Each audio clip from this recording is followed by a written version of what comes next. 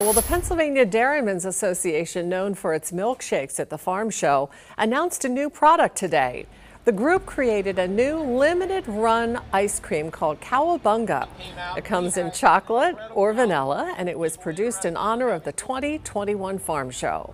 In August, when the Pennsylvania Farm Show announcement came out that it was canceled for 2021, we had a lot of outpouring of people asking how can they support. They still wanted their milkshakes and things like that. Pennsylvania, we love our dairy farmers, so we love the dairy community, and this is a great reflection of that. So we don't have the farm show this year, but you can still get your Pennsylvania Dairymen's ice cream at all Carnes locations.